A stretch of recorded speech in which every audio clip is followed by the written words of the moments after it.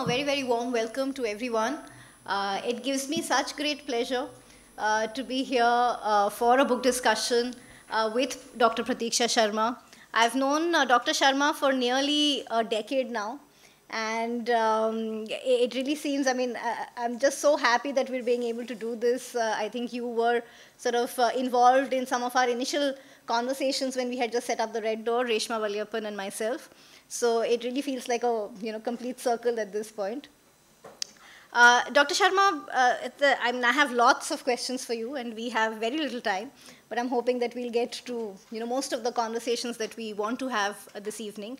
I'll begin with asking you about the name of the book, right? And within that, I'm sure are contained multiple stories, your own personal trajectory, your learnings, and really, in a way, your developed understanding over the last 30 years, which is something you keep saying whenever we chat. Yeah. Thank you, Aparna, and thank you all for making the time to come here and listen to this discussion. And I'm sorry, I feel as though I'm bragging at times when I say 30 years, but out of those 30, for the first 18 odd years, I was a patient only. So I was not really playing any role of any kind of an analyst or understanding anything. But of course, I was very curious to understand mental health issues. Some of you may be aware that I had a diagnosis of bipolar, and I was on medication. So I've been through the entire spectrum of what a person goes through, which includes all kinds of antipsychotic, antidepressants, ECTs, and you name it, kind of treatments which a person has gone through. From 2011 onwards till about 2015, I published about myself, which was in research. And thereafter, I got an opportunity for PhD work. And it was a very natural thing that if I had recovered, what was it that was holding other people back in the mental health system? So that became a very natural side of a progression from an individual to a more societal kind of an attempt to understand that thing. So, and that is, the PhD journey was until 2020, and thereafter the book. Now, when I say the word psychiatric subjectivation, we have to go back to the work of Michel Foucault, a French theorist who gave the idea that whatever is there in society in a consolidated form is mostly how people are being managed, as being governed. So we look at any institution, whether it is a school or a college, they have certain norms, how people are given structures of discipline and all of that. So he has looked at the governing of the person as the most important thing that society plays, actually. So, and when we say the word subjectivation, so this is a peculiar thing to say, a peer investigation. So peer means somebody who has been into the mental health system, who understands, is at a lived experience from that perspective, who knows what it takes, it means to take the antidepressant, take the antipsychotic. I have been in those foggy states. I've been in those very, very heavily sedated states where I had no thought in my mind, and you could sit in the room with me for hours and I would not utter a word, and not for a small time, but very, very long indeed. So I've been through all of that. So I understand people when they're going through that also themselves. And so when I come to Foucault here, I want to bring in the idea of governing the patient, and why the subjectivation word comes in. So when Foucault said that majority of institutions in society are about governing the individual, which is the school, the college, and of course the total institutions are the jails and the asylums. They are they're really the most stringent, where you are sort of your personhood is completely decimated and you don't matter. You're just a number over there. So that governability of the person, that governance of the person, that governmentality is when you become the psychiatric subject. And psychiatry is sitting like a master, like a colonial master, governing you and telling you, this is the uniform you will wear, this is what you will eat, this is how you will stay, these are your barracks, this is the... I've worked in a jail also for a while, and I've seen how people are treated over there. So it was quite an eye-opener for me to see how dehumanizing it can be to be inside a jail and I've been a psychiatric patient. So I've seen so many kinds of these attempts at how people are controlled by society in whatever name and whatever prejudice prejudicial view we look at them through, whether it is a convict or a patient or somebody who can be violent tomorrow, or all that, whatever is sort of said about psychiatric patients. So that subjectivation is what I have understood. And why, so as we go over this whole thing, I will share further as to why this idea of subjectivation comes in, and why is it that this relationship between psychiatry and the patient develops at all, and what can be an alternative to that also. So, Aparna, do you think this says something about the word subjectivation? Does it clarify?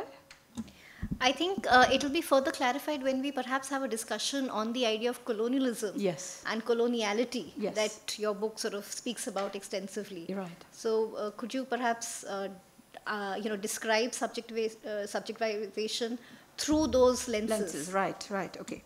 So, in a lot of scholarship, so do you think we should go sequentially as to why mad studies is there as a discipline at all? Why is there a new field called mad studies? And are the people who are doing the field mad, or is it, what is it about mad studies, which is the mad part of it, So let me just share with you that mad studies actually began, people were writing about mental health issues under the larger umbrella of disability studies.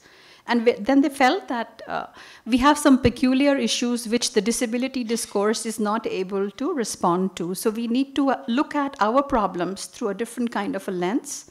And we maybe need to look at the issues of mental health through another kind of little different discourse from the disability discourse. Now, as far as I'm concerned, I think that people who are suffering, they're not mad. Anybody can have a mad moment. You can have a mad phase. You can have tremendous deep suffering, but that doesn't make you mad for life. And to subject a person, to subject a person in the name of that phase of life, of madness, or that angry, mad kind of response to life. For life, if you put them on medication, that is a very, very problematic thing indeed. And that is what needs to be questioned, that does a person need medication for life? And when they do, and because people are so, they're so accepting of the idea that, yeah, I'm a patient and I need to take medicine, they don't question the authority of the professional. And that, so the word mad studies is actually a response, it's an anger. It's not a mad people doing it kind of thing. It's, like I'm so mad at you, that kind of thing. It's that mad. It's not the mad like the way society calls the so-called mad people. And like I believe, like I said just now, that there is no madness. There is deep suffering. There is deep distress for which people are looking towards psychiatry for help, for succor, for some kind of a way out. And when psychiatry starts medicating people, usually they don't stop the medication. I'm saying usually, maybe some doctors do, but I have not come across very many. So that disables them over time. I begin this book with the story of a woman who started her medication at about 15 or 16 years of age. And by the time I interview her in the book, she is 44. And by chance, today she sent me a message saying, "Ma'am, I've just been told by my doctor that I have a diagnosis of dementia." And she's just 1 year younger to me. So I was so shocked and pained, and I said, oh my God. And hers is a very important story in this book. If you read the book, you'll see her story is running along like a red thread through the book. And in fact, one particular appendix is fully devoted to her, as to how somebody enters the mental health system in the name of schizophrenia at 15 or 16 years of age. And by the time she's 44, how disabled she is. And today, she's about 50, and she tells me that she has a dementia diagnosis also. And she says that if I don't take this medication, I will probably go towards Alzheimer. And I said, please, let's talk about this again, because you're really going down the wrong path, So this is the sad thing. So this is a very important story, which I urge you all to take a look at. Her story, I call her Vindhya in the book, yeah. So this is the story of Vindhya, and how just because she's such a compliant patient, more than 30 years of medication, and how she has been progressively disabled. So this is my whole contention, that if people don't get out of medication, they're only going to get more and more progressively disabled. So they don't come into the system, they don't start taking medication because they are disabled. They are in deep suffering. People seek psychiatric help because they're in suffering. But if you don't look for a way out apart from the medication, then you are going now towards disability. And that is my main contention. So which I think we can also unpack further as we go along, yeah? Absolutely. You said, how people enter the system, right? They are in a place of great distress, as you put it. They are suffering when they enter, right? And really, when the diagnosis first comes, there's almost a sense of relief, right? It's almost like, oh, finally somebody understands me. And I love the term you use to describe that. You call it recognition capital.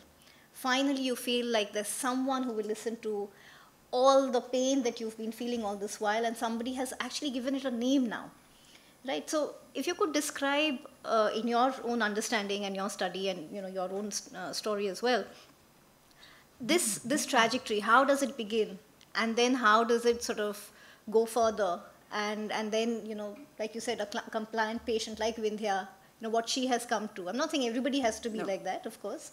But, if you could just sort of describe that entire journey, the way you understand it. Yes. So I think, as a first line of action, when somebody is in deep suffering, psychiatry is the most visible institution in society, the most legitimate, so-called legitimate, where it has a lot of legitimacy, it has a lot of social power, where everybody is going to look for help and support. And so everybody will say, oh, mommy, please take me to the psychiatrist, papa, take me to the psychiatrist. So a lot of people do that because they think that my parents don't understand my problem, but perhaps the professional would, which indeed they do. But whatever they have by way of treatment is usually not dialogue, is usually medication, because they are looking at behaviors of people. They are looking at how is this person reacting to whatever stresses they are facing, whether it's an exam stress or a heartbreak or some kind of a job loss or something, a death in the family. So that is what, they are coming with the distress, and they seemingly understand the distress very well. So they are the distress doctors. And when a doctor prescribes a pill, people think, they understand very well. They understand my problem very well, and therefore, now my problem is going to be solved. Whether the problem gets solved is a different issue, but now you've entered into the role of a patient. Now you are a psychiatric patient. You were just a fine person who entered the doctor's clinic, but by the time you come out, you're a patient after that. And it sort of hits everybody that, oh my God, I'm a patient now. So this is so serious. This is like, I have a pill also now to prove it. So that recognition that my suffering is actually legitimate because it has a name also. Somebody understands that, and it takes a professional to understand me. My mom cannot understand me, my sister, my brother, and this is not to invalidate psychiatry's claim to understanding suffering and giving it a certain name, but I'm seeing psychiatrists sitting right in front of me, so I have to say that also, that disclaimer. That, please, this is not just about beating the hell out of psychiatry, which is also part of my agenda. But sorry? Thank you. But I'm saying that there are some very deep, compassionate psychiatrists also, by the way. So I'm really hoping that in my journey through life, I will encounter many of them, and maybe we'll look for wider solutions for society and helping people exit medication via other means. And I'm sure Dr. Sen is one of those. So, so the thing is that recognition by a professional, like I remember when I used to go to the psychiatrist and I could have this dialogue with him where we could talk as two adults and two human beings who understood each other. He got me. Like, okay, he got it. I'm in suffering and he gets it. My mom doesn't get it. My dad doesn't understand. My sister is fighting with me, suppose, but she was in the US studying, so she was not fighting exactly. But that is how it is. So we seek that legitimacy that my suffering is meaningful, it's valid, and somebody recognizes it. So that is what the recognition is, and that is what matters. But Aparna, if you've read the book, and I think you have, towards the end of the book, I have written something called recognition, care, or coloniality. So is the care, or is the recognition by the professional, the doctor, really helping the person, or is it just making them enter the patient's role with no exit? No exiting the patient's role. And that is where I come to the idea of coloniality. So care, we feel that my doctor cares a lot about me. He's so kind, he understands me, he gets me completely. And then there is this relationship where I keep going back to the doctor and seeking his or her approval for every little thing in my life. Dr. Saab, can I take up a job now? Should I get married? Can I have children? Can I do this? Can I do that? So it is as though my mind and my body has become the territory of psychiatry to govern. Now, I come to the colonial relationship. We have been a colonized people in India, so we understand the meaning of the colonial master. What happens when a colonizer comes into a colony?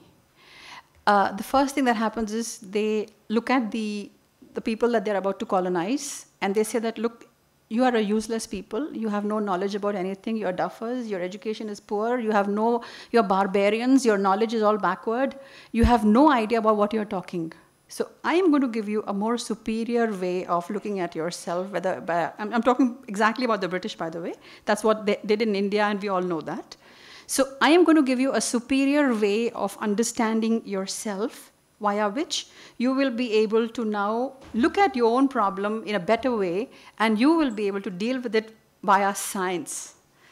Now, science, because psychiatry is, of course, a discipline of medicine, so it seems like, yeah, it is very much a scientific discipline. It is talking science. It is talking in our favor, and we believe that psychiatrist has the answer to my suffering, which is actually which may be my exam problem, or it may be how my teacher behaves with me. I mean, I don't know how many of you saw that newspaper thing today in the morning, that Muslim child, where the teacher is saying that everybody should go and hit that child in the class, and there's a video made out of that in a UP school.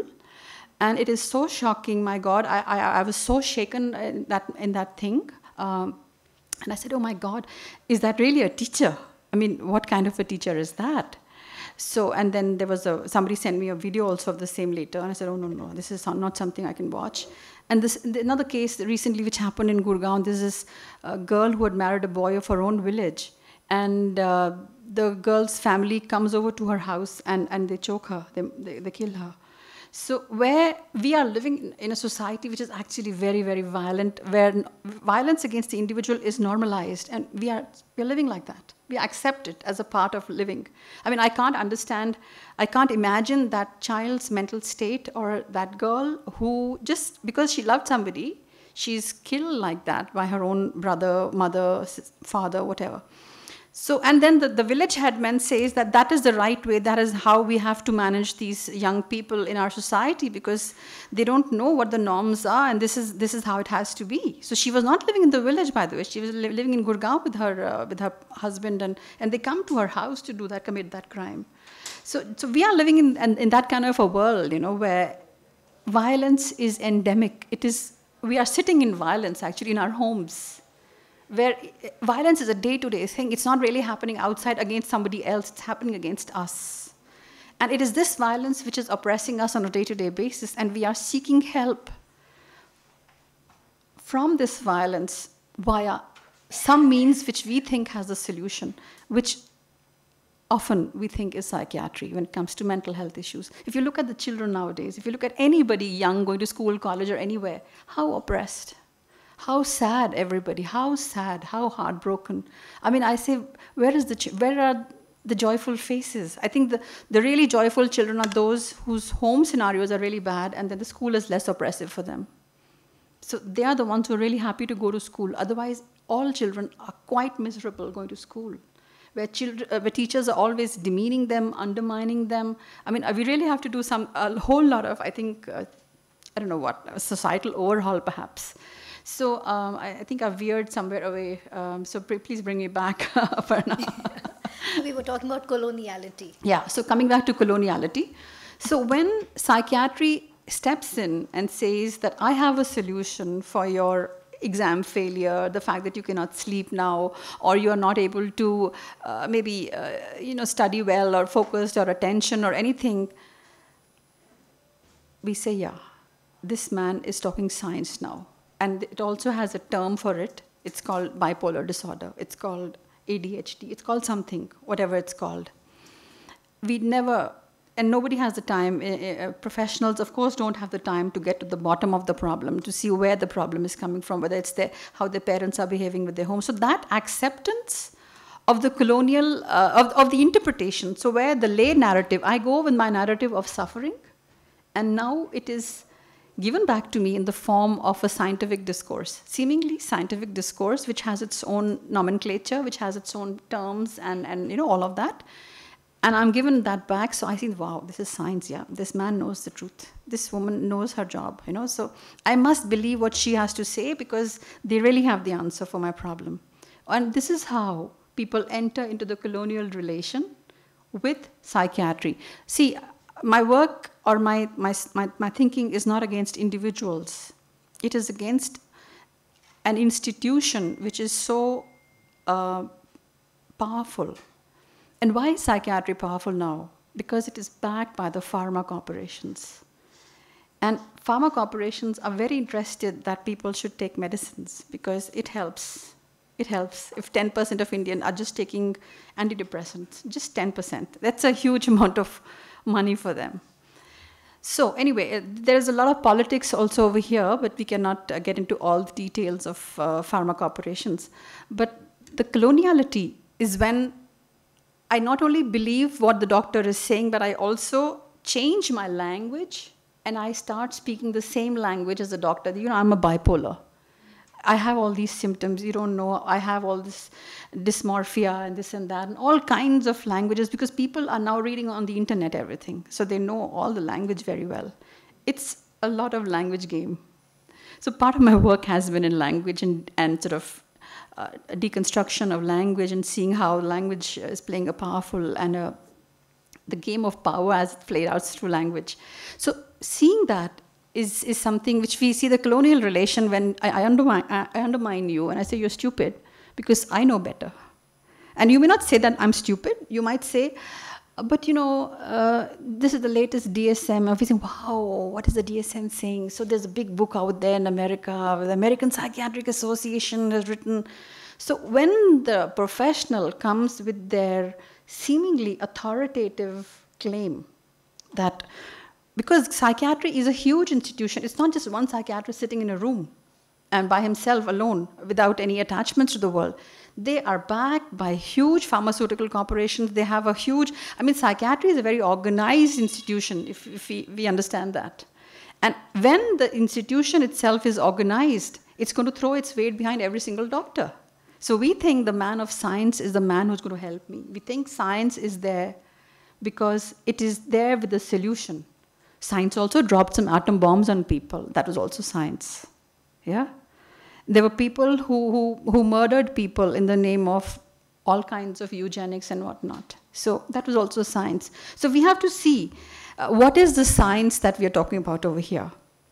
Is the doctor, just because he has a certain degree and a certain ability to look at somebody's behavior. They're not doing any scientific experiment or some kind of a bio sort of analysis of any of your blood samples or anything to say that, okay, you have this problem. No, they just listen to you. They're looking at your behaviors externally. And based on that, they give you a description that these 4 symptoms now reconfigure you into a patient. When you went in, you were just a person. But of course, that of course happens with all sort of suffering. But this thing is something which is very shocking, because that is a recognition. That recognition gives us legitimacy. At the same time, we have to think whether it really helps us in the long run. So some of you may know of people who have been to psychiatrists or who have been through the mental health system. We really seek that.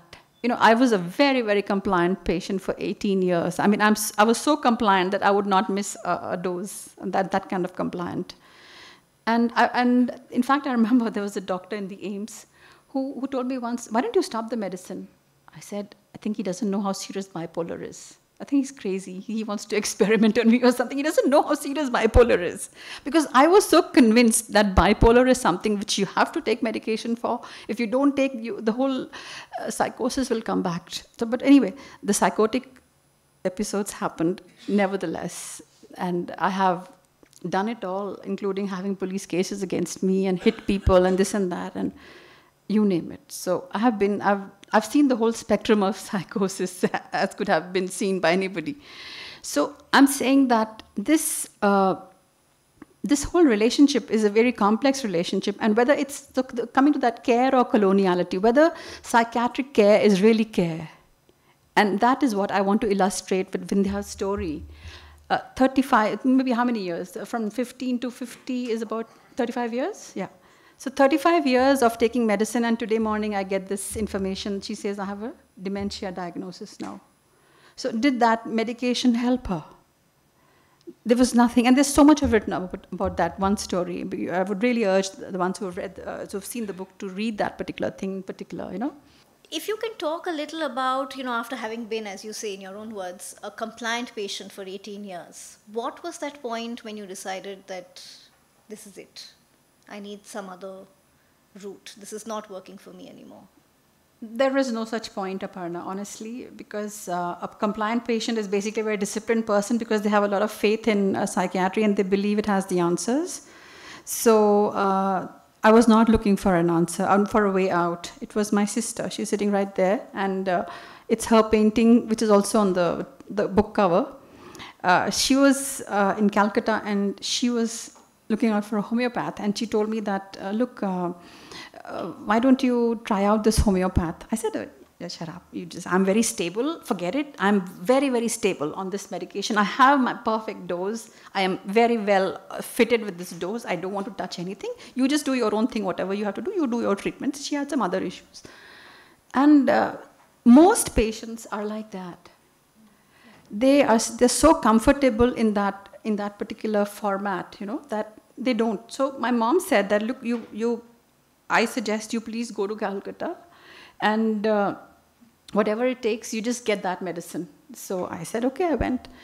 Just for a lark, I went, and there was no intention that I'm going to. But when I went and I met this elderly person, and I said, wow, he really is talking something which is worthwhile, and I must listen. So I think the patient role actually makes you very, very stable. So there is a stability narrative where we all want that. Oh my God, just want that I should be able to continue my life the way it is with this stability. I don't want to upset this apple cart in any way, reducing the dose, changing the doses. Nobody wants that. So we just want to remain. I didn't actually, and this is where I think the caregiver plays a very important role, Aparna, because that person who is on medication does not want to upset their apple cart in any way. They are very happy, and they have accomplished and reached a certain level of stability. It is somebody else who's watching them, if they have that somebody. That's why Vindhya, when she does not have anybody, she has a story where her mother, who was her caregiver, died. Her brother committed suicide. She was divorced by the person that she married because of her schizophrenia diagnosis. She was an engineer by training. She was not an uneducated woman. She is. But there is nobody around. And no matter what I say sitting here where I am far away, we're always on the phone only, she will not pay heed to me if I say that, please don't take that medication. It's only one medicine that she takes, which I've written about over here. But that is enough to progressively disable her the way she's going down that path of dementia now. So this is what, so patients will, because we have so much faith in our doctors, we really think that they know the best. I mean, that's true for all patients. All patients. We really think the doctors know. And I don't think, unless there is somebody who's going to get us out of that inertia, whether by listening to a talk or a book or something, like my mom also said, you just try this thing. I'll give you the money for the air ticket. You just go. 12,000 the air ticket was. And my Dr. Saab gave me medicine. It just cost me 1,200 rupees for 3 months. I came back with that medicine. 2010, I stopped psychiatric medication, and that's it. Of course, there was a lot of, I would say, withdrawal and all of that happened.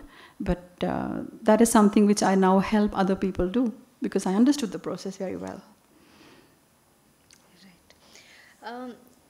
I'm intrigued by your conversation around homeopathy. You know, a lot of times homeopathy is sort of dismissed. You know, it's called just a placebo, and so on and so forth.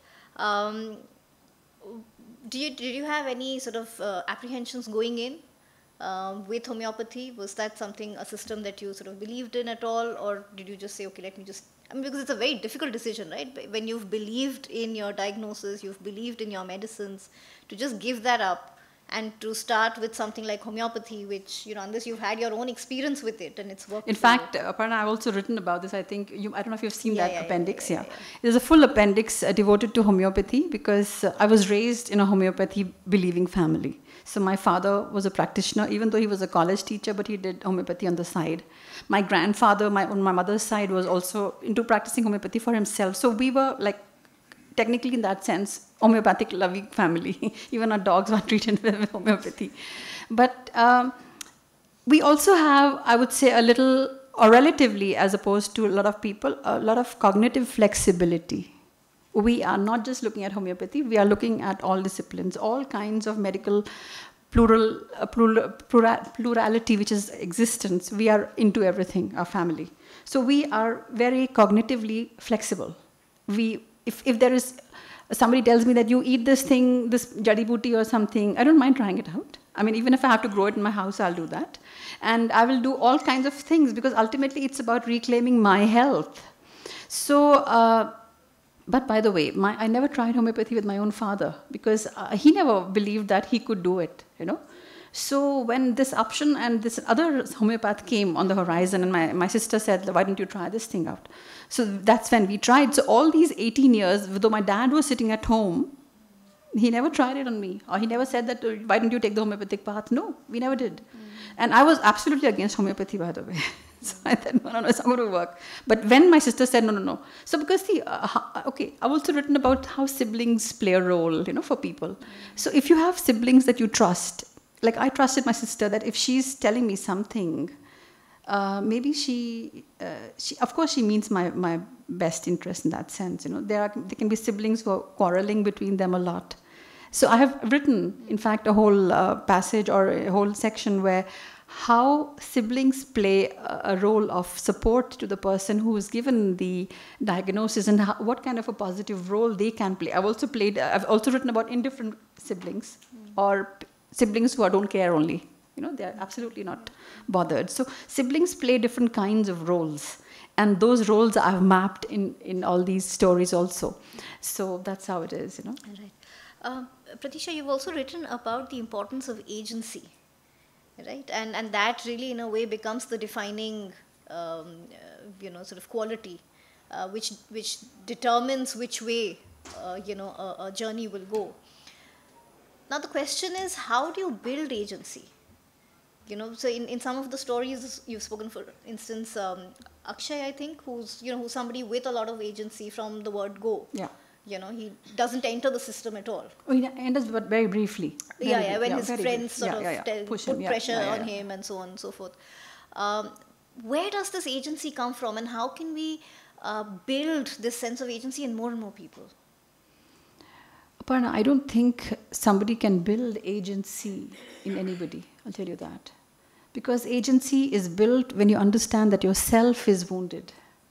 You know, when the self is so decimated, and the self is hurt or wounded or damaged in the course of a lifetime. It doesn't happen in a day. You can't really build agency. It's my agenda to build somebody's agency.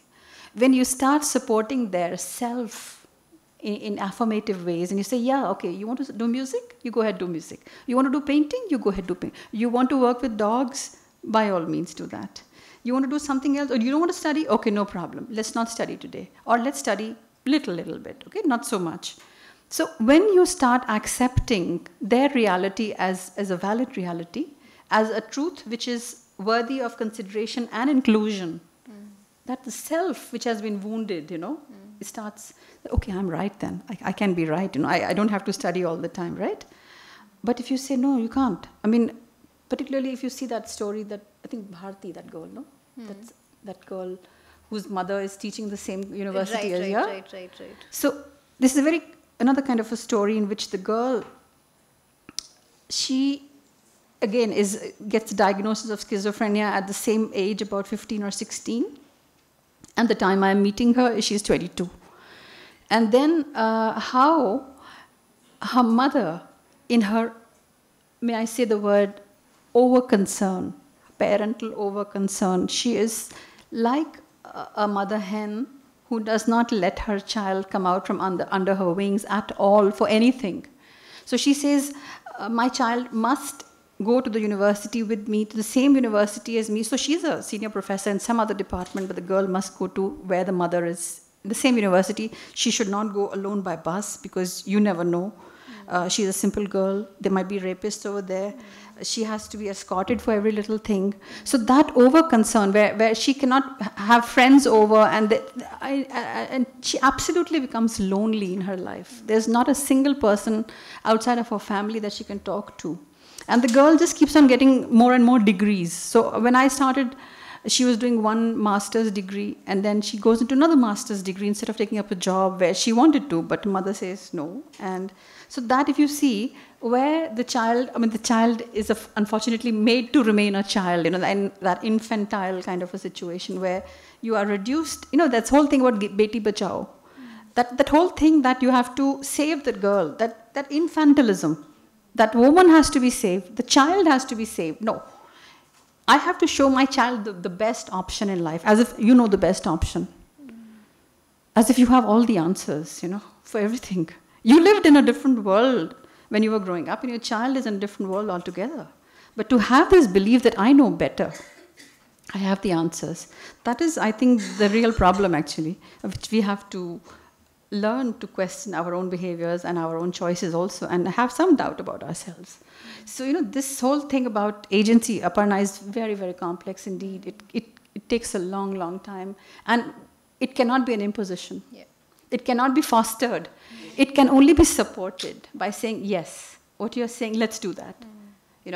Let's try this thing. Like, I'll just tell you one little example. A boy recently came to me and he said, oh my God. And he's a son of, in a family where there are 4 children, and he's the youngest. And he says that I have to study science only, because I don't think I can do anything else. He doesn't want to. He says, I only want to play chess if I can. So I said, why don't you think of maybe having a chess academy of your own? I said, really? I said, yeah, I saw in Goa that people, they have houses of their own, they rent a flat, and they're running some chess academies, and I see lots of footwear outside. The children are going and playing chess, one batch after the other. So he said, wow, this is also an option. I said, think of that as a career option. But he's saying, I'm playing chess on the phone. I said, no, beta, at least get up and start playing the real chess. Now, what it'll take to play the real chess and the physical effort, but he's too lazy. So, in a way, he will fall in that same circle. But at least the option now appears in his mind that is also a viable thing I can think of, to actually have a career in chess. Whether he's going to go the entire length is, of course, a different call. But I'm saying that this whole issue about whether or not the child can think for himself or not, this becomes... And one could argue that the point at which you're seeking help, the reason you're seeking help is because you don't have the answers, or you don't have the ability at that point to really do what you really want to do, right? Yes. And that is exactly why there is a breakdown in the psyche. Yes. and what you want to do is not acceptable to others also. Yeah. You know, so you will end up doing. More importantly, even to yourself, even to because yourself you have internalized it so much. Yeah. You reject what is the natural flowering like of your mind, and you say, no, but I must study science only because that is the right thing. Whether I want to do music doesn't matter, because I'll do it later on. I'll do some dance once later on. You know, I know one person who who's a medical doctor, by the way. And he has a voice which is completely choked. And he says, I wanted to be a singer. And I come from a family where it was, my father said, you bloody well, if you think of singing, I'm going to straighten you out. So he went into medicine to become a doctor. But you know, the throat chakra, the fact that his expression was choked for life. Now he's, of course, he's a very senior age now. But the point is that when the self is denied, and I'm not saying mine was not, and therefore I had the bipolar. Of course, mine was also. Therefore, I landed there also. You know, but I had to understand that this is what is happening. This has happened to me, and I have to rebuild myself. So that process is still on. You know, and so this is the whole thing that I think you get my point, right? Yeah. Mm. Great. I think I'm going to open it up for questions because I can see some hands raised already. Yeah. Children can learn resilience by participating in competitive sports and developing interests outside the daily routine. Yes. Give them something to support them emotionally. Yes, absolutely. In fact, I think the bane of society is competition. The fact is that everybody should just do everything. Children should play, they should have enough sporting fields, they should have enough places to learn music, to do dance, to do whatever they want to do, whatever makes their expression come alive. Children need to do that. Children or adults, not even children, everybody needs to do that. Because if everybody is singing, for instance, of course I'm an advocate for music, but that doesn't mean that I don't advocate for everything else also. If people are singing, will they not be happy?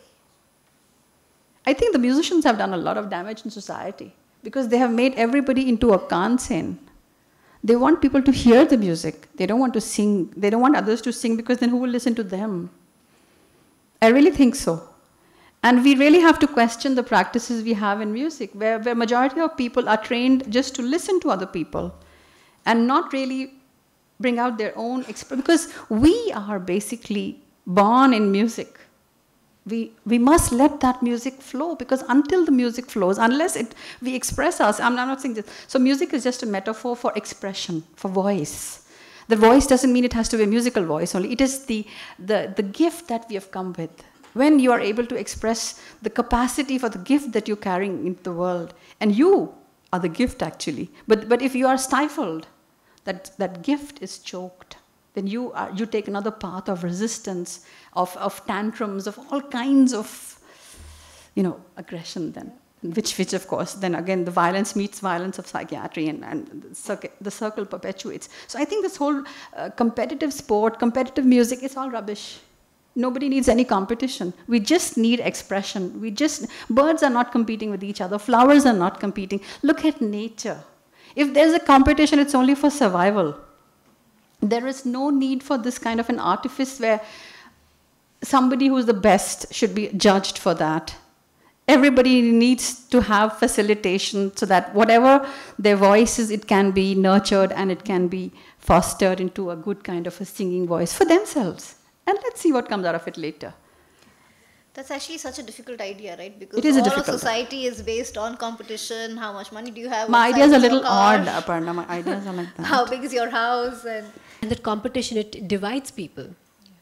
That's how social control works, because it divides people, and we are, that questions our sense of self-worth and isolates us, all that, right? But slightly moving away from that, I was also thinking about, how we talked about psychiatry. And definitely psychiatry, huge damage, yeah, except him, of course.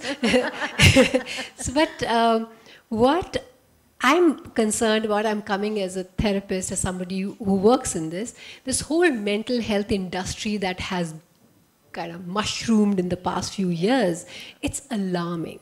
It's alarming because mental health practitioners, therapists, counselors, all of us are complicit in reproducing this dominant discourse. You know, when the parents are bringing children to us, I work with children, young people, it's about पढ़ाई नहीं कर रहा है, बहुत गुस्सा करता है, या फिर he should be doing science but he wants to play chess, please fix him.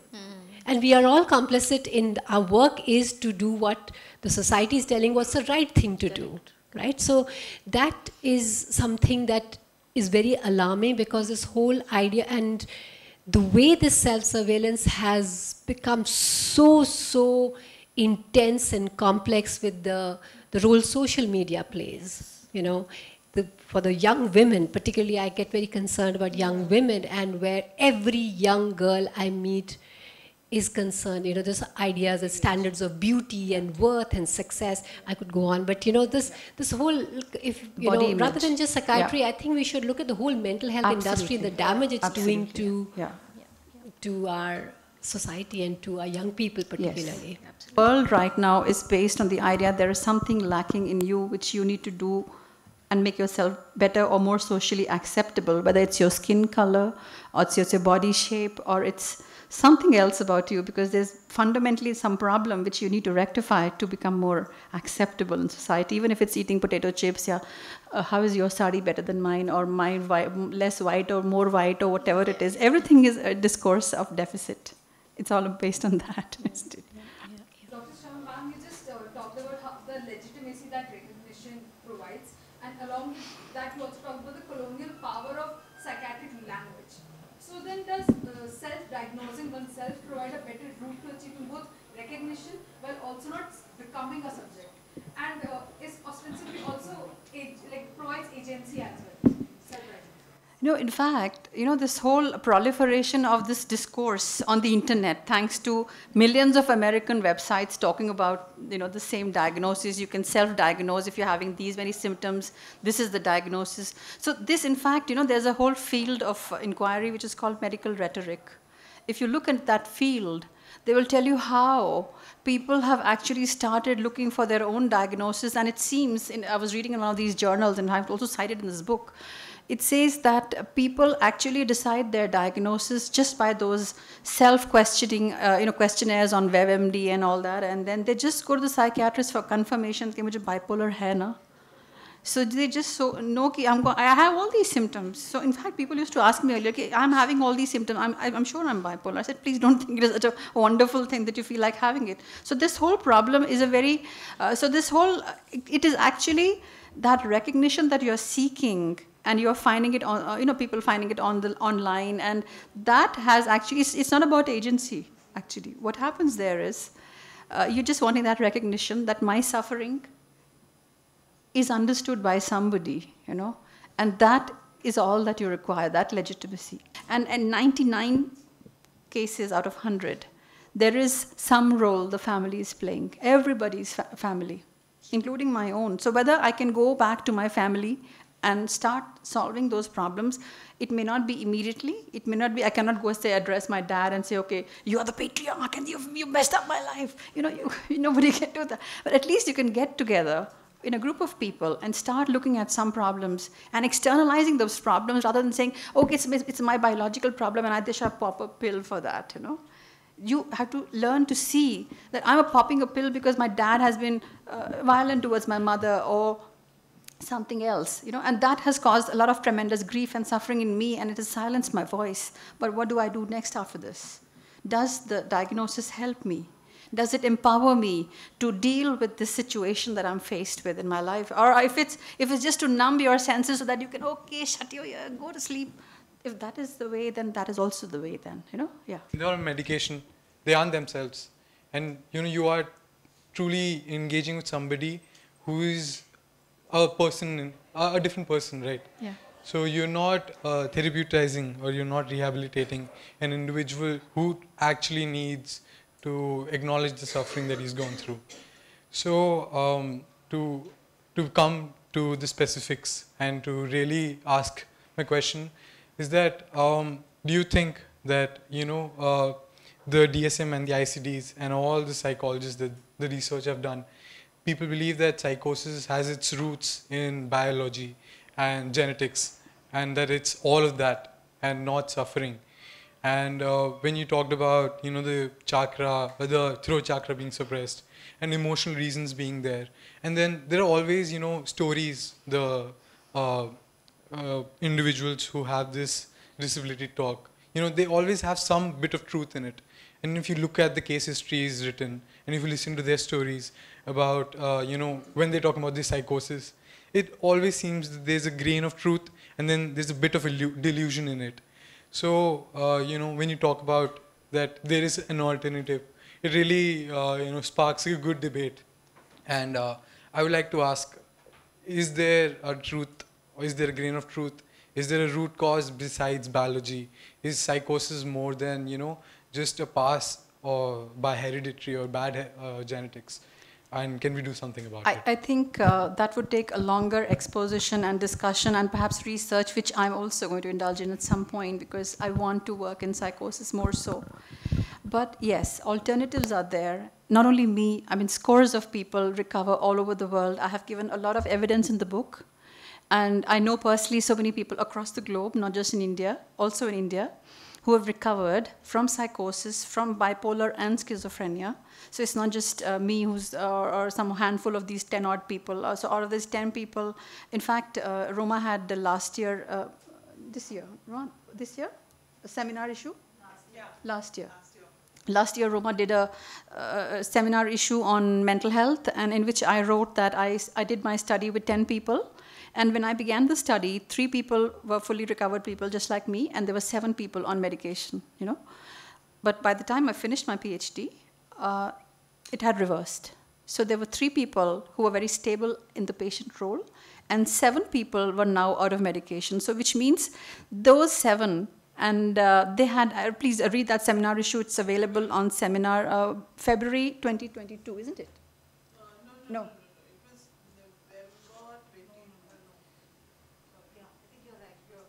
February 22 or 23?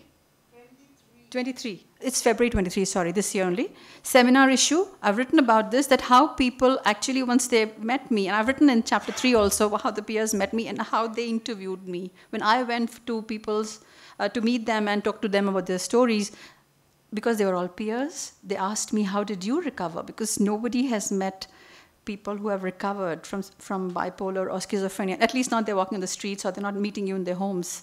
So whatever I knew about my own recovery, I shared everything very openly, very honestly. And I said, I don't know the way yet, but maybe today I do. But at that point, I didn't. And I shared whatever I knew, and the roles, the whole numbers changed. They took over their lives, they decided. So I mapped that in Roma's art, and that thing. And coming back to your question, doctor, I think, we all carry the capacity for cancer and diabetes and equally psychosis.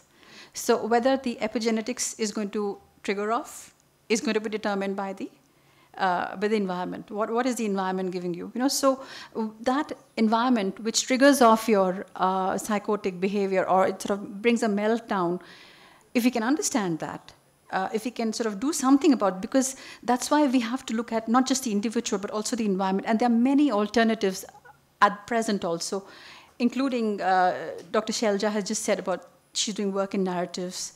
There is the open dialogue approach, which originated in Finland. There is so much else going on. There's collaborative therapies. There's somebody who's just spoken with me about horses, and they're working in the US with that. I work as a peer therapist.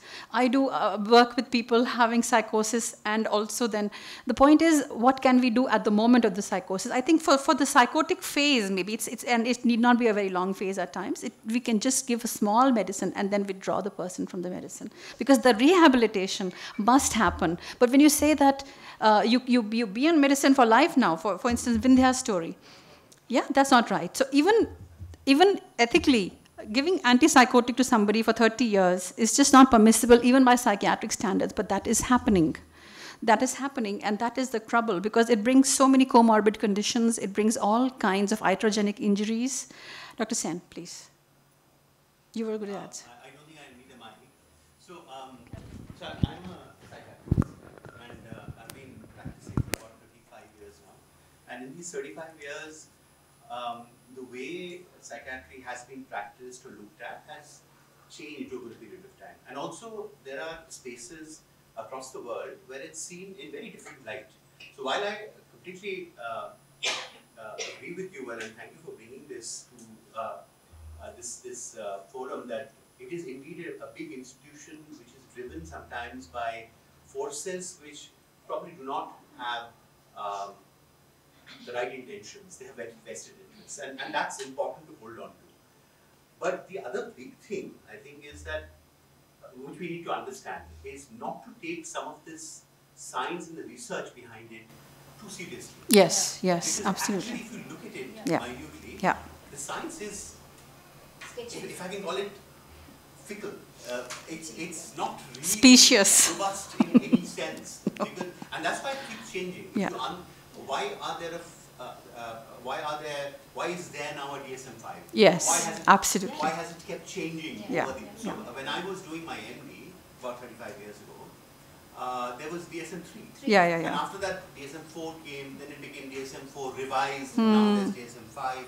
And it changes because the views about mental illness and the science behind it keeps changing. Yes. So in that sense, it's very dynamic, and our understanding of it is also very dynamic. And to set it in stone and say that, you know what, if you have psychosis, you must have the gene and you're carrying it and there is no way out. And not to consider what's happening in the rest of the world around you, the environment, your family, your upbringing, and the socio-political climate that you live in. Absolutely. You know, all of that impacts you. Just imagine. And it's such a disservice not to Acknowledge that, and, yes. and not to take it holistically. I actually believe that psychiatrists have done themselves a lot of disservice by taking a very polarized view, saying that we know everything, Yeah. and you come to us with With the solution, yeah. It's so far from the truth. You know, and I think that as a collective we need to acknowledge that, and we need to say that there is much more to mental health or ill health than just a gene, just a cluster of symptoms. A cookbook approach where you get into the net or you go to a psychiatrist and they'll tick boxes and say, oh, you qualify for this, here's the pill, and you'll get sorted. It's such a narrow understanding of human existence, the human mind, and I mean, life. I'm so grateful to hear such a psychiatrist, really. Really.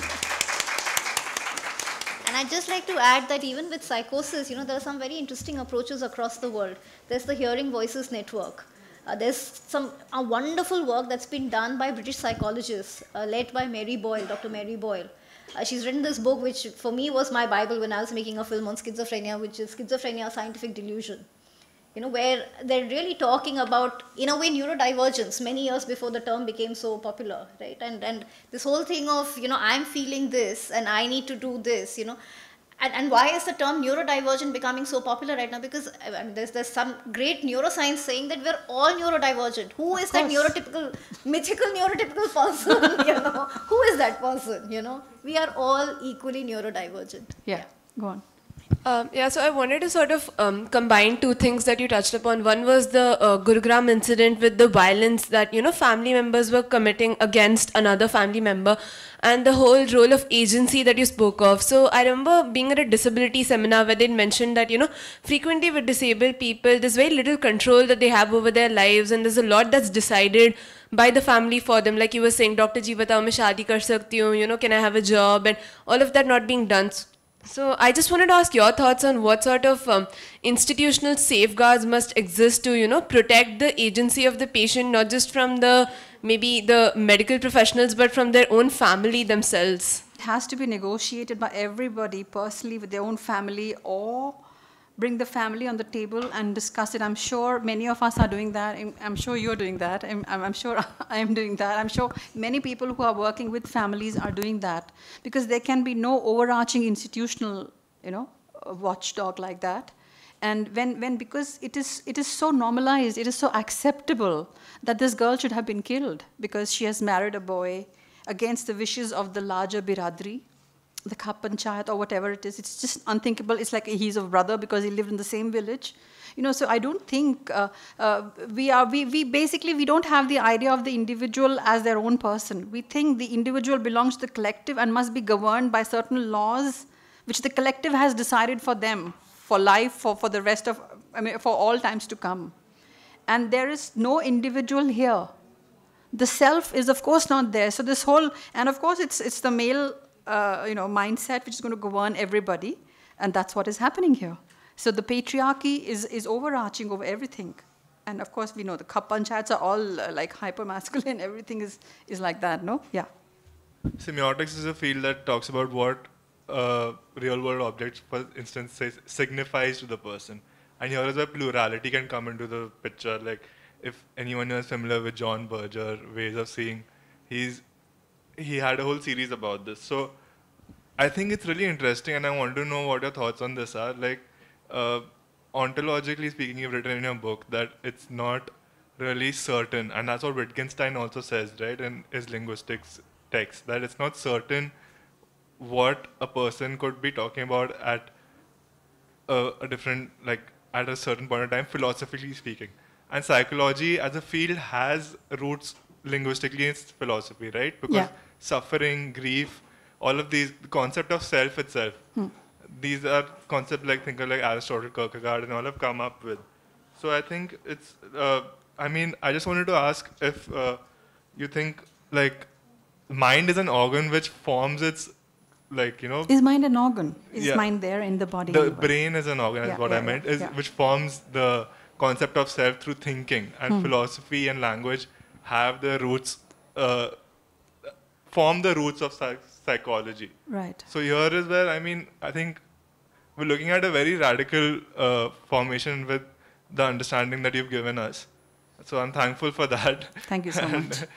I just wanted to know what you think about, like, mind forming itself, the brain forming a philosophical component which we really cannot certainly define in linguistic terms for psychology. But Beta, just think that, is the brain forming itself, or is society forming the mind? Just think about that. When we think about alternatives to psychiatric medications or even complementary systems, we are looking mostly at verbal therapies, or, like we call it therapies, and providing DBT or CBT or anything like that, right? So what place do you think arts-based therapies have, given the history of schizophrenia and shamanism earlier, and you being a musicologist yourself? So if you could throw some light on that, and do you see a path? I think that music has a very viable role to play, and not only music, but all the arts together, because the art is an expression of the individual, which is just their own soul's expression through some means that they can communicate through, And I don't think, and what is happening in some kind of a mental health issue is, it's the voice which is stifled. The expression of the person is stifled, and it comes out in forms which are unrelatable. People are not able to understand what now they are trying to say, because the whole thing has gone so off the center, or off something which others can relate with. And if they are able to communicate through the arts, now, I don't know if you are familiar with Aparna's work. She made a film about Reshma Valiyappan, who's also a co-founder of The Red Door, and how Reshma found her voice through painting. And similarly, I used a lot of music for my own recovery, which is documented in journal articles. So it's very easily available online also, and free. So that apart, there are any number of art forms. So basically, the issue is communication. It's not just the art forms. It can be through nature. It can be through horses, through dogs, through, you name it. It's the soul which seeks to express itself and feel safe somewhere. And when that safety vessel is created via some means, and that expression, it's not just these are just conduits, the arts are just conduits. It's basically the fact that the soul needs to express itself in its authentic sense of who I am. Whether you find it through music or art-based therapies, and they're all equally wonderful. And maybe this is the right time to say that I'm editing another book in which we are writing about so many kinds of things that people are doing for recovery. And of course, there are practitioners who are writing their stories. So there will be many alternatives that you will encounter in that book that we are working on. So my question mostly was about, do you see non-verbal therapies, like arts-based therapy, getting the same recognition further on as the talk-based therapies are? I don't know that, Neha, right? Sneha. So whose recognition do we need? That is the issue now, you know. Then whether I need so-and-so certification, if I get well, it works for me. And I don't think, so we all love the idea of democracy, but democracy is really a very radical idea, you know, that everything is equal. If you see, Aparna asked me a very important question about homeopathy. And we know how homeopathy is demonized, how it's called a placebo or a hogwash or nonsense at the very least, you know. So it's boohoo and nonsense and sham and all of that we have heard about homeopathy. If it works for you, it works for you. If plants work for you, something else works for you. But anything can work for you. The point is, whose recognition do you require? And I don't think mainstream, so-called mainstream, which is so organized, you know, they are not going to legitimize anything. If you go to a psychiatrist who's not Dr. Sen, who's going to say, you're going to say, Dr. Sahab, homeopathy ki dawai kha lu. So they'll say, lekho, I don't know, hai to bakwas. And agar tum khaoge, tumhari, it is your responsibility because I don't know what the consequences are going to be. So you can be sure that that little dismissal by the doctor, whose approval you're constantly seeking, is going to make sure that you will never walk that path. And by the way, you know, I've written extensively about the law in this book. And I've said that there is a thing that, you know, there is something called this UNCRPD, which is the Convention of Rights for Persons with Disabilities, and which tells you that there should be kind of a plurality of options for people to choose from. So it should not be just that allopathy is the only option or mainstream psychiatric medication. They should have homeopathy, Ayurveda, Unani, Siddha, everything. All options should be available to people. But who's going to tell you where those options are? So you can just create psychiatric hospitals. You can create a whole noise that we have lack of psychiatrists in this country and we have one psychiatrist per several lakh people, so we need more psychiatrists, we need more psychiatric beds, we need greater infrastructure, we need more central mental health authorities, state mental health authorities, district mental health authorities. That is the governance structure which I've written in great detail in this book. And all the possibilities for recovery which could have existed in the social ecosystem, including faith healing, including whatever, they're all demonized and pushed to the corners. So you can be sure that if you try to take any path other than psychiatry and you want to take anybody's approval, especially a psychiatrist or recognition that can I take this thing, they'll say, yeah, you can do the music therapy as long as it's in my clinic. You can, yeah, we also have an art-based therapist nowadays in our so I said, wow, this is like really co-option. So there is no way that you can exit psychiatry because now everybody's in-house in the psychiatric space, you know. Right.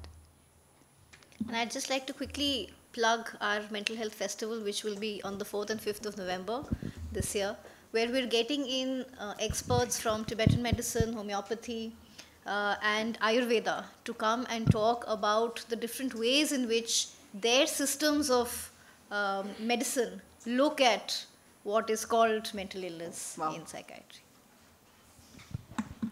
Thank you. You're taking a cue from all the discussion which has been there in this forum. I just wanted to say that you observed that we need societal overall. There is a problem of patriarchy now, which is affecting negatively the other half of the society. So who is, going to take the responsibility for the societal overall? And there is society, this term of society is a very amorphous term. So we don't know who this, when we talk of society, who we are talking about. And secondly, what I feel is that nowadays, we talk of the all these mental health issues. Now, by default, this problem is going to increase further because actually now we are living in the technology age. So everything we are being dictated by the technology. So technology is evolving very fast, and human evolution is very slow. Mental blocks, that's mentality or this thing. Norms are changing, not changing so fast. So that is the disconnect, that gap or disconnect that by default it is there. And so these issues are going to be there and they are going to increase. So what is the, who is going to take responsibility for the society? When we say society, who is this society? And nowadays with technology, we are moving towards individualism, individual freedom, because technology allows that. But society is not like that. Democracy and this thing, is not freedom, independence. They are for the community, for the society as a whole, not for the individual. So that is the disconnect. Individualism by technology is allowing that, but society or the community is not allowing the individual freedom or independence or liberty. So that is what is causing these mental health issues, and which are going to multiply in future, because we are living in technology, and we are being dictated by technology, and we are not, human beings are not in control. Technology is going to control the human beings, not the other way around, not the vice versa. Thank you. I think society is perhaps you and me. Yeah, isn't it? So to change society, I have to change myself. Yeah. And if I can change myself, if I can change how I'm relating with people, how whether I'm respectful towards them, or I'm just generally dismissive, or I'm restless, or how I'm driving on the road, or walking on the road, or how I'm dealing with the sabzi wala, or anybody who's suffering, because everybody is suffering. It's not just people who have mental health issues, they're visibly suffering, they're taking medicine. But even the woman who comes to do the dishes in your home may be suffering deeply, Are we aware of that? I mean, how much of suffering are we aware of except for our own? That is what society has to look at. I don't think we can go and change anybody outside. We really have to take responsibility for ourselves and constantly look at ourselves. That if can I just be a little more patient with this person? Let me not say the word kinder, because I don't know what that kindness would mean for that person. I mean, I can say, okay, I'm being very kind to you, but I don't know whether it's really kind. It can be just my own imagination or my foolishness, that my egoistic assumption that this is kindness. So we just have to see, how would I be if I were this person and I had to hear this something else. So I think we can only take responsibility for ourselves to slow down, to put ourselves in different scenarios and be more patient with others. I don't want to use the word compassionate, because it's also a very overused kind of a word. Just patient to see who the other person is, where they're coming from, and perhaps. As far as freedom is concerned, I don't think anybody is free with technology. We are more bound and we are more enslaved by technology, actually. I don't think a majority of us would think of leaving their phones behind and going out for a walk even. Yeah, but at the same time, that is what, why we are slaves, why we are not so are we having free the with agency technology, or are we free, or are we enslaved by technology? That is the question which you have to ask. Yeah, we always talk of the choice. We have the freedom of choice. We don't have the freedom, actually. We don't have the choice also. We are made to believe as though we have the choice.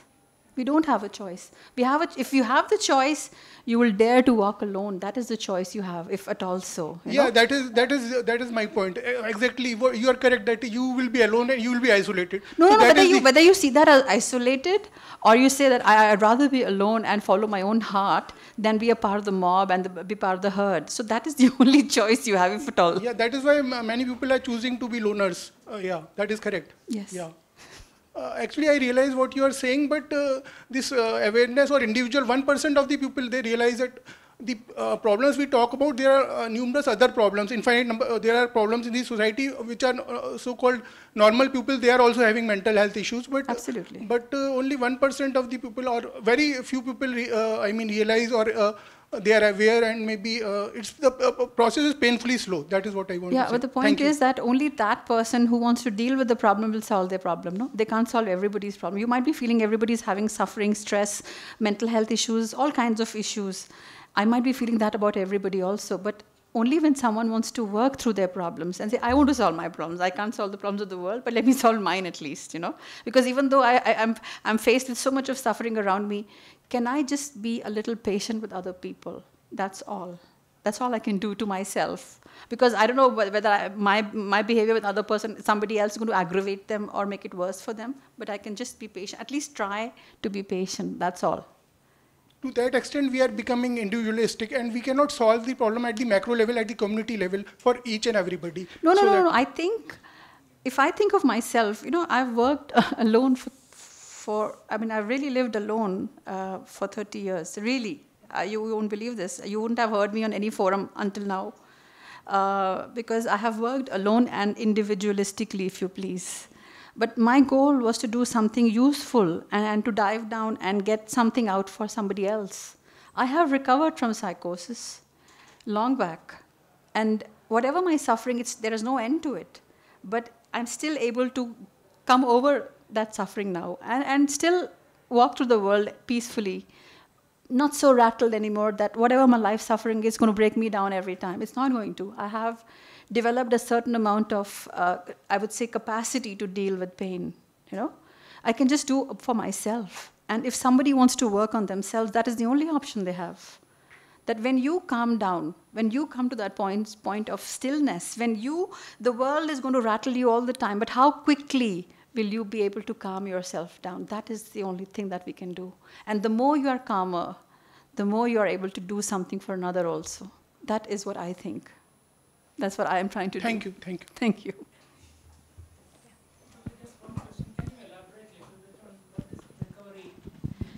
Okay, yeah. So there is a whole different ways of looking at recovery. Have you all heard his question? So he says, what is recovery?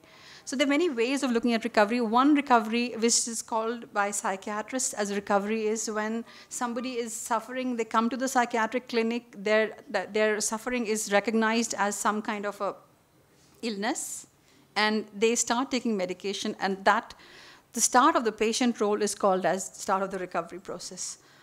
As a patient, I think for me and for all the patients that I have ever encountered, for us, recovery means exiting the patient role, exiting psychiatry, and getting back our life the way we want to. So life is not going to be on a platter for anybody. It's not going to be easy, because what you'll have to deal with at what stage you encounter it is going to be pretty difficult. But recovery means when I think that I can take my decisions. Suppose I want to learn music, I want to do something else. Whatever it takes to do that thing, it's not going to be easy. But will I have the strength now to stand through that, to walk through that, the whole darkness of the pain of going through that process of training myself in music or chess or art or writing a book or whatever else you do? That is the thing. So recovery is when you are able to look at your life, you are able to, of course, exit the patient role, and you're able to deal with life's ups and downs, the vicissitudes that you have, in a little more calm way, without having those meltdowns, those psychotic highs, and no neurotic behaviors also. You're just able to develop that insight about your life that, yeah, I think I'm suffering, but I'm not crumbling. That is recovery. Does that mean you will develop a very different understanding about your life altogether? I think so. So that means that kind of philosophically speaking. There has to be a philosophy to life. There is no life without philosophy. I think so. The shift will happen because when we, there's a beautiful book called After the Ecstasy, The Laundry. So if you actually, when you have to, it's Jack Cornfield, After the Ecstasy, The Laundry. The experience of psychosis is an experience of some kind of a light experience, some kind of an experience that puts you on a high, it makes you go berserk and running helter-skelter. But after that, you require the grounding. The dirty work that you have to do, the hard labor that you have to do, the dishes that you have to wash, and the clothes you have to wash, and the exams that you have to write. That philosophical shift is the only way. Because what was the life that we were living on a template, headlessly, without understanding? We are going like everybody else in the rat race, and something has made us get off that rat race. So do I want to go back into that race again, or do I have to look at life differently because I'm not meant for that rat race? And that philosophy is only going to... So basically, because the self is like that, it is seeking more authenticity. So this is not me. I'm not doing this thing anymore. That philosophical shift is, of course, there is no other way. I don't think so. Prateeksha, I am a little curious. You came from a family which believed in homeopathy. But you did not. Your sister suggested you, and your mother probably supported that, and you decided to go to Calcutta, like you said, just for the heck of it. I just want to ask you, what was that factor, what was that motivating factor that inspired you so much that you decided to disturb that apple cart? And while you were stable, otherwise you decided to switch over to homeopathy. That's my first question. Once you answer me that, I'll ask you. Okay, sure. So the thing was that when I went to Calcutta, that doctor, he interviewed me for at least 2 hours.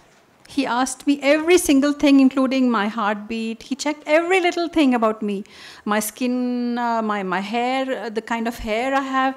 And I said, my God, is this man a doctor or a what? I mean, why is he asking me so many questions? So many questions. About every single, do you feel more cold in the summer or winter, or as opposed to somebody else who's there? He said, look, homeopathy is a science of observation.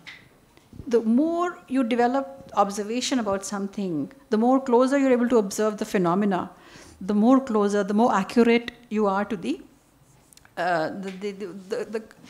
answers that you get. So he was very, very gentle, first of all. And then I asked him one thing, that Dr. Saab, I have been on medicine without changing without missing a single dose for 18 years. When do I mean, how do we switch over out of medicine now, this particular psychiatric medication? How does the switch happen? Do we do it slowly? Do we taper it down? Do we, what is the process going to be? He said, stop it. I said, what? I'm sure by the time I reached Delhi, I'll be in a psychotic, some kind of a meltdown. He says, no way, मैं हूँ ना.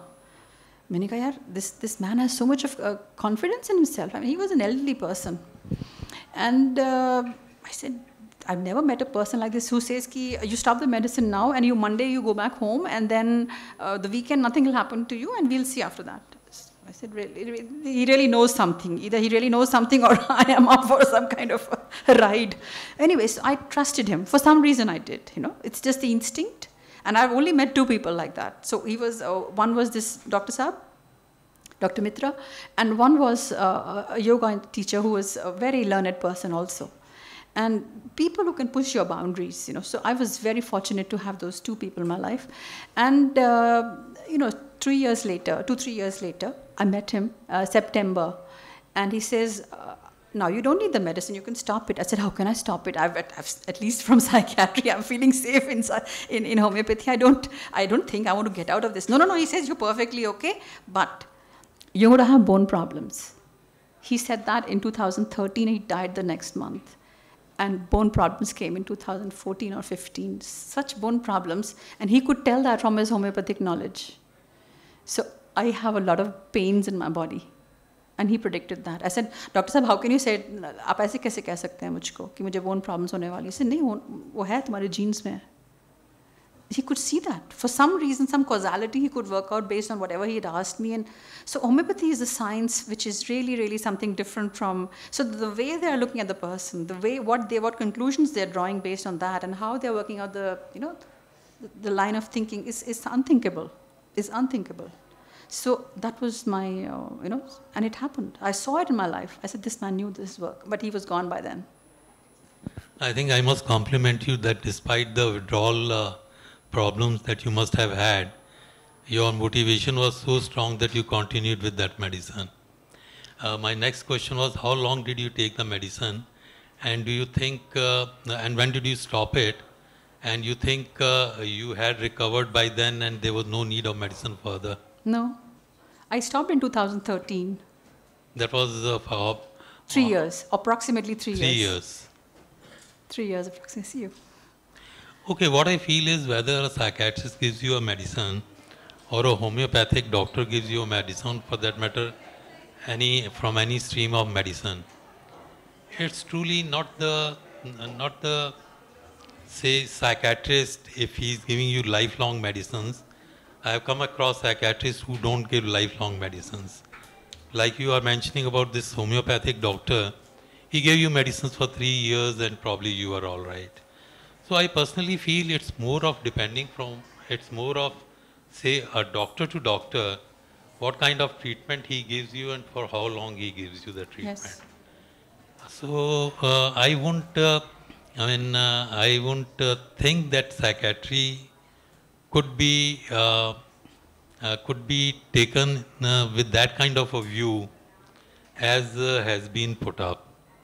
So that I am, Dr. Vadia, not entirely against psychiatry. I'm just saying that prolonged use of psychiatric medication disables people. It brings all kinds of iatrogenic injuries, comorbid conditions, including diabetes, heart problems. I mean, this girl whose story I've written here, I've written that she develops lupus. Today I just told you that she's told me about dementia now, and she's only 50 years old. So she's already talking. And then there is, what else does she have apart from that? There is lupus, and there was IBS also, so irritable bowel syndrome. So she barely eats anything, you know. So all kinds of injuries happen to the body because of that prolonged use, and that is what is problematic. So the person is disabled because of that long-term use of medication, not the short-term. I'm not going to say that you close down the psychiatric industry. It's not going to happen easily, if it all has to happen. But because when families are distressed, they have no alternative. They will look for an immediate, sort of reduction in symptoms to control somebody who's violent or whatever. I can't condone that, the violent means, but we can do it more compassionately. And once that has been achieved, that abated that violence or that restlessness or whatever it is, we have to look for a way out of it. And we have to look by actually having the desire that I want to now reach the bottom of this pain.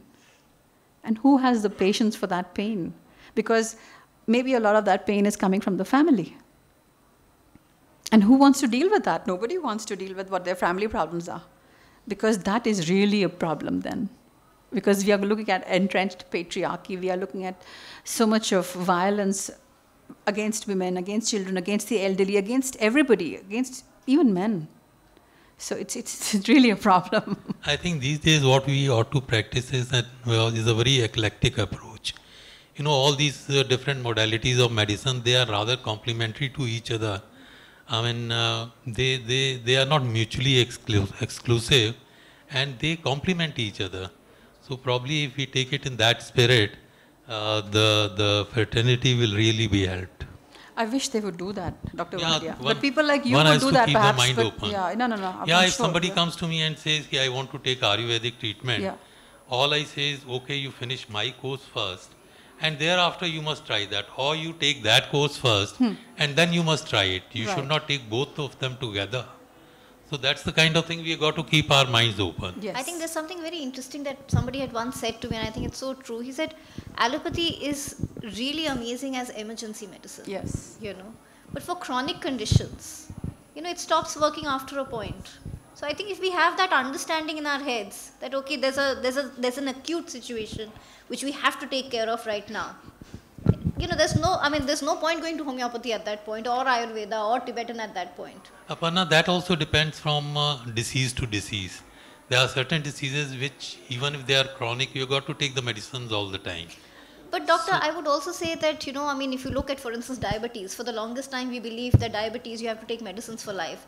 Now there is so much evidence to show that if you make lifestyle changes, you make changes in diet, it can be reversed. No, that's the first step they advise you before they start the drugs. But that was that is new knowledge. When my mother was on diabetes, when she was first diagnosed, she was put on medicine. She's been on medicines her entire life. Now she's like, and she has self-discovered. No doctor has told her this. Sorry, Aparna, I did my medicine. Self-discovered. I did my medicine in 76. And even at that stage, the first treatment for this, the diabetes was exercise.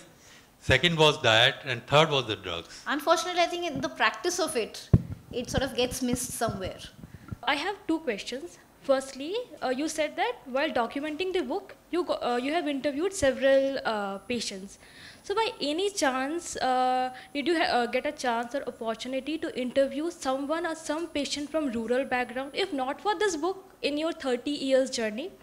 And have you observed any difference in their responses? For example, it's my hypothesis or assumption, but I'm not sure, that urban people are most aware of the names like bipolar disorder or schizophrenia, which is not very prevalent in rural areas. So have you observed any kind of difference in acceptance in the rural patient that मुझे ये problem है, उन्होंने सुना भी नहीं है. So any difference or any opportunity? And B, आज इस webinar में आई, I am able to understand the concept of coloniality या जो भी है.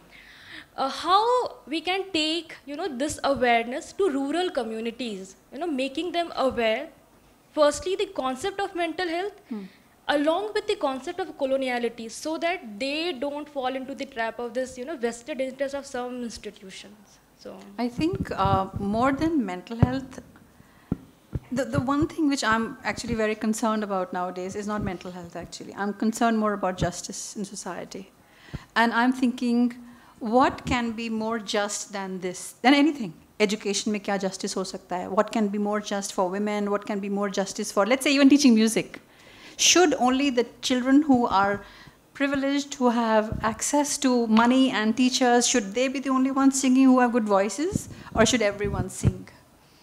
So my issues have become totally different. So I think when we understand that if people can understand how they are oppressed by what, whether it's livelihood issues, whether it's the debt they have taken for the child's marriage or the land or something like a bimari hui to karza lena pad gaya, all of that, all of this which is oppressing the human is a cause for their grief and suffering, which can bring mental health issues.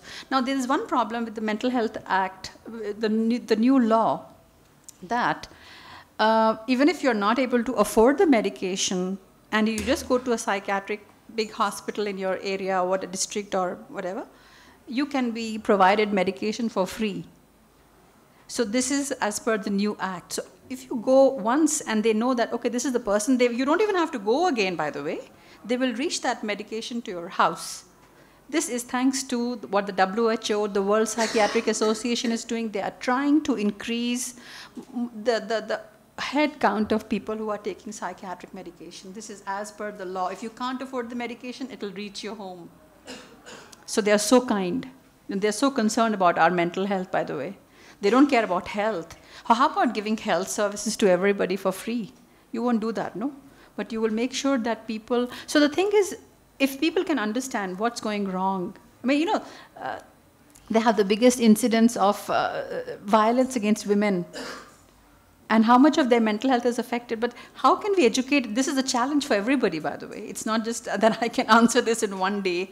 It has to be a multi-sectoral kind of a thing which we have to look and work towards. The issue is justice. When there is a lack of justice in society, in the family or anywhere else, and which is of course rampant, there will be mental health issues. There will be suffering of all kinds. What will we do about that? How far can we go? Can we empower individuals or can we just empower big groups, or how shall we go about it? So I am just partly bringing the problem to the fore, and I'm saying that, and perhaps the last sentence of my book is that I don't think I'm going to work only in mental health. For me, the whole issue becomes the issue of justice. Whose justice and what kind of justice am I looking at? Because when everybody in society is suffering, can I just talk about mental health issues of certain people who are patients? Because this society is sick right now. This is a sick world that we are living in. We are living in a sick world, really, isn't it?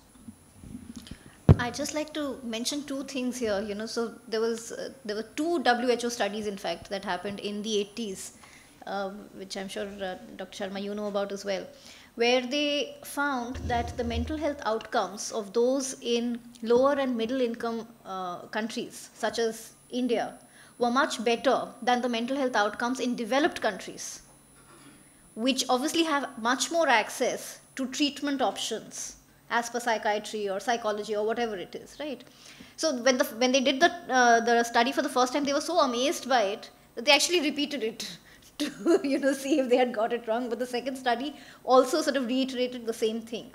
So that was in fact the starting point for somebody whose books I totally recommend. Robert Whittaker. He's written and he's done a great service to everyone by starting something called madinamerica.com, which is a repository of very, very interesting oppositional and critical articles to the mainstream sort of discourse. So there's that. And I'm also reminded of this very beautiful story where, there's a psychiatrist, I forget his name, he's written a book and he's talking about how he went to one of the Southeast Asian countries, either Vietnam or Cambodia. Yes, Derek Summerfield. And, he went there on a mission to take psychiatry and the mental health discourse there, right? So he went and he spoke to the people and said, this is what we do when people are depressed, they're feeling this way.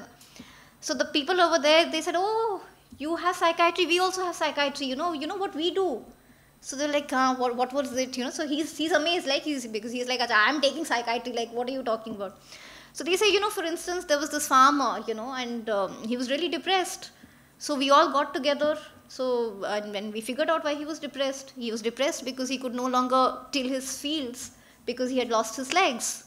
So we all got together and we bought him whatever, some bulls or some tractor or something, right? And he was no longer depressed. Right, so this entire conversation about genetics, you know, this is the biomarkers and all of that, you know, we need to also use our common sense a lot of times, you know, and really question. And you know, I think it's great that now everybody's talking, because post-COVID, everybody's talking about mental health. So then I really wonder, where did all that conversation about genetics go then? Did we suddenly develop bad genes and now we're all having mental health problems? We have to, and that is, I think, the biggest disservice psychiatry does. It does not look at societal conditions, the psychosocial aspect. It does not look at it at all. It only looks, it thinks of mental illness as a biological problem, the biomedical problem. And I think that is where it has gone wrong, and which is why, I mean, you don't have cancer patients coming and saying we hate our doctors or anything like that, right? But you have a user survivor movement which comes and says that, you know, psychiatry has harmed us. So we need to listen to that and not dismiss that conversation. I wanted to ask you about the music groups that you were talking about. Could you talk a little bit about that, please? So the plan is to have a group which meets once in a month, and people can just sing together, just relaxed. And if some people are interested in being part of my further research, I'm happy to have them in. But my work is, of course, going to be a very multi-sided kind of work, which is a second PhD I'm planning. I'm already finalizing the university admission process in Ireland. So, but I'll be sitting in India and doing the work. So I think the whole thing is that the goal is that can we create some spaces where people can come together, because when I was a patient, I knew that I could not go anywhere. So I want to create an alternative for other people to at least come out of their homes in a space where they are relatively safe and they don't have to disclose their diagnosis or anything like that. They are just people who are there to sing, that's all. So if you would like to be part of the group, feel free to sign up, or you have the flyers are there, our addresses are there, my phone numbers and everything is there, so you can easily be in touch with us and say that I want to be part of the group, so we'll put you on the group and be in touch with you subsequently. Well, I want to raise two issues over here. Those who have love for the psychiatry and medicines, they must love.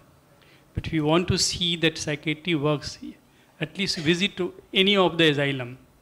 And you see the people over there, if psychiatry and psychiatric medicine would have ever worked, certainly they would not have continued in the asylum, any asylum.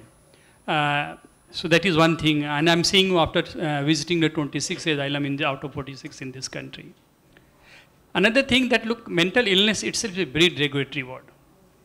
Because the moment you use this word, it not only generates a stigma, it generates a lot of injustice to other person.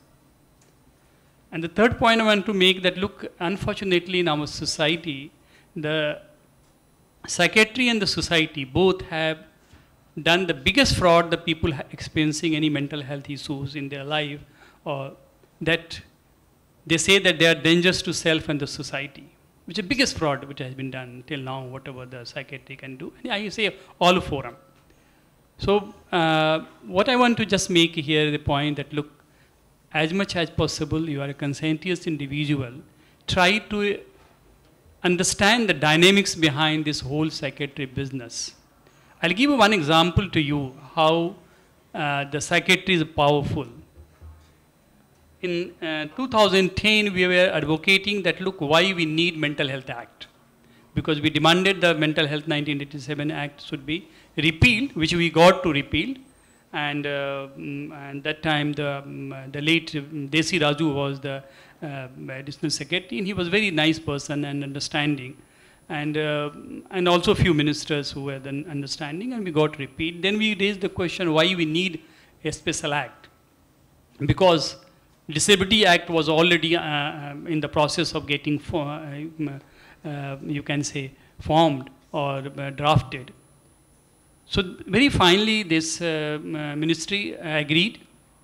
Then I went to that time the minister was Ghulam Nabi Azad. I was knowing him pretty personally. I told him, so look, this is going to be again you are going to colonize or institutionalize the people with this and going to give advantage to the psychiatry. Will you believe this was supported by the Desi Raju, and the Desi Raju as a secretary Ministry of Health, he was transferred with the help of the psychiatrist and the pharmaceutical lobby.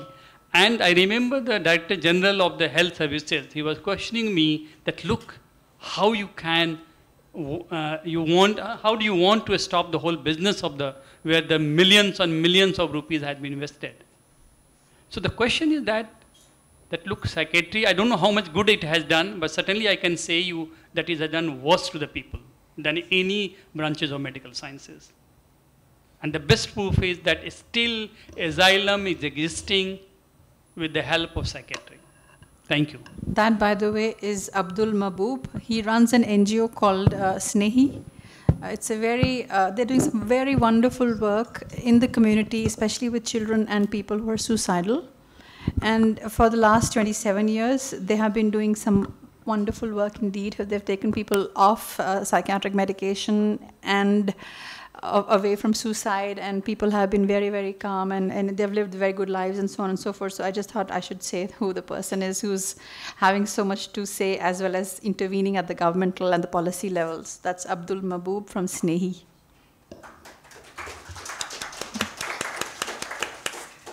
And on that note, I think we shall bring the evening to a close. Thank you so much, Dr. Sharma, for writing this book. Aparna, I have to ask you something.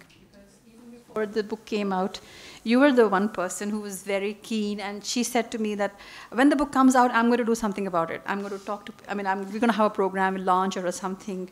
So why were you so enthusiastic even before you touched the book or you read the book or you saw anything about the book? I think I understood where you came from, because we'd had many conversations prior to your even writing the book. Yeah. And I thought it was a point of view that deserved wider hearing. And yeah, that's really where it came from. So what do you think now that you've read the book finally? Well, I'm glad that we have our own mad scholar right here in India. You know, we no longer have to look to the West. So that's one level of decolonization right there.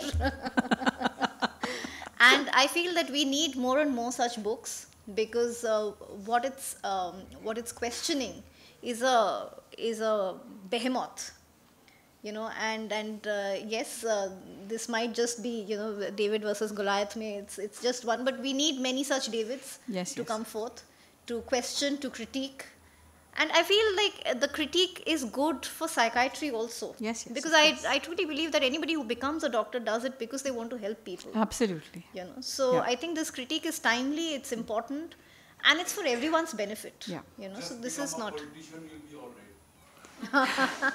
I'd like to thank everybody. We were not expecting that so many people will stay on until the very end, but I'm so grateful that you've come and made the time for this book, because really I had to become a psychiatric patient first, exit psychiatry. The research is just a 4-year PhD, but it's actually 12 years of my work, you know, which has gone into, and I wrote the book in 6 months. That's a different issue, because so much else had gone into it before that happened. But this is really my 30 years of life in this book. I hope there is some power, some empowerment for everybody through this book, and that's my only hope. Thank you so much.